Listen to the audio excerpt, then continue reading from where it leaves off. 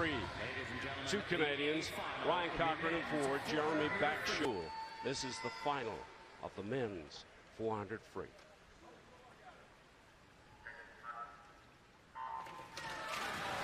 So this is very interesting. As many people will know, the swimmers shaved down for a big competition. It was started in 1956 by the Australians.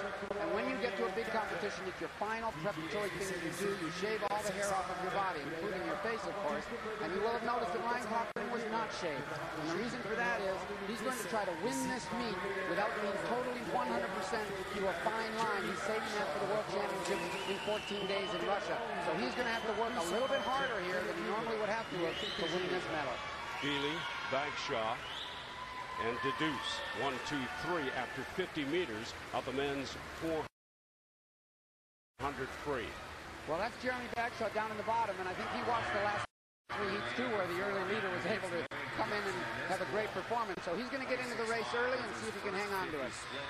Coming to the wall, they'll touch, turn over, having completed 100 meters of the 400 free. The two Canadians sitting 1-2, Bagshaw and Cochran, followed by the Brazilian Leonardo Deduce. And Bagshaw trains with Cochran when he's at home in Victoria, so these two gentlemen know each other. Bagshaw obviously breathing just to the one side at this point in the race, but when he comes back, he'll be able to see Ryan Cochran. Cochran, silver and bronze in the 1500 at the last two Olympics, 9th in the 400 at the last two Olympics in the 400, and 4th in this event at the 2013 World Championships. Cochran and Bagshaw, 1-2. And watch out for Deduce. He's a very, very talented Brazilian in lane number 5. He's just kind of hanging in the weeds at this point in the race. If he can have the last 200 meters, he can give it a very good shot. As I said, he's kind of new to the 400-meter freestyle, so we don't really know what he's going to be able to do. Ryan Cochran leading the way. In the men's 400 free, they will touch. They are at the halfway point. Cochran followed by his Canadian teammate Bagshaw. Deduce of Brazil is in third. This is a very, very good swim for Ryan Cochran at this point. He looks totally in control. The difficulty is that when you're not totally tapered and shaved, sometimes you're not rested enough and your muscles cave in a little bit towards the end of the race.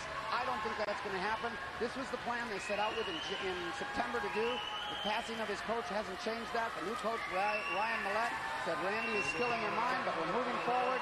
He would have wanted us to go for medals and go for gold. And Ryan Feely of the United States has made a move. The swimmer from Rye, New York.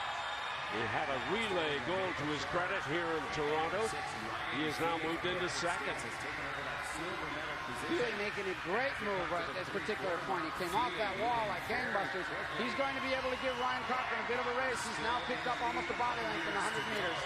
They touch, turnover, less than 100 to go now. Cochran being pursued by Ryan Feely, the U.S. Bagshaw sitting in third. Ryan Cochran normally has a phenomenal kick in the last bit of the race. As I said, the question is, does he have that, or is he still tired from the heavy training he's doing to get ready? He just took a look over to see where Ryan Feely was. They're coming to the wall. Feely and Cochran leading the way. They'll touch, turnover, and have less than 50 meters to go now in the men's 400 free. Cochran just in front of Feely, followed by Bagshaw. And this is what Cochran has to do. He has to pick up his cadence. He has to bring in the legs like he does in the races in the 1,500-meter freestyle. I think he might have been playing possum a little on that 7th length because he looks good at this point.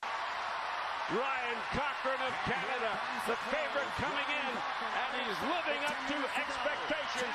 Ryan Cochran will touch for gold in the men's 400-meter freestyle with a Pan Am record time. Second place to Feely of the United States, and third place to Leonardo Deduce of Brazil. The time for Cochran, 3:48.29, a Pan Am record. Wow, this is a brilliant strategy for Ryan Cochran. He went out nice and strong and really basically intimidated the rest of the swimmers. Feely tried to put on a move, but Feely actually moved too hard. He moved so hard to try to get to Cochran that it cost him the last bit. He had nothing left in the tank in the last 25 meters. Ryan was easily able to pull away from him off this wall right here. See how close they are.